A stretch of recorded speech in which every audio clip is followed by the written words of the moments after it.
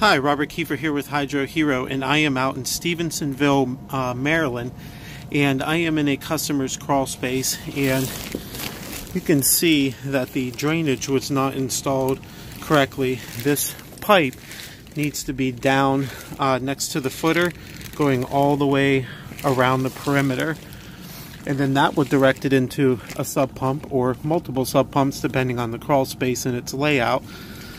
So this perforated pipe also needs to be separated with a DOT approved fabric filter, and then it needs to have clean stone in there, and then the fabric filter wrapped around it and the system contained.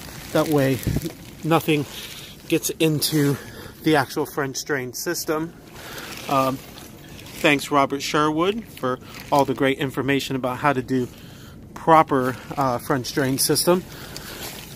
That way you don't have a clogged system that fails where the soil migrates into the stone and the stone migrate into the soil.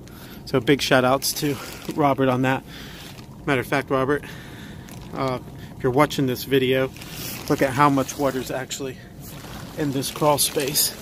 You see all the water that's just flowing into the basin.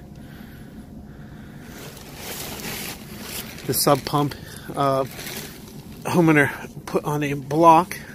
Well, it doesn't even look like this is kicking on now.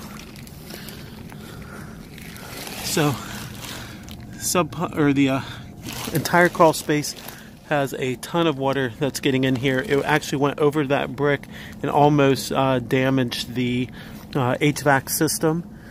So you can imagine that there's mold growth, the insulation's going to need to be pulled, and all of the typical waterproofing that we normally do is going to have to be done before an encapsulation is attempted. So if you guys have water drainage problems in your crawl space, please give HydroHero a call at 302-321-7077 or find us on the web at hydrohero.com. If you're watching this on Facebook, please like or please subscribe to our channel. If you're watching this on Facebook, or if you're watching on YouTube, please subscribe to our channel. If you're watching this on Facebook, please like our page. Thanks so much. Have a great day.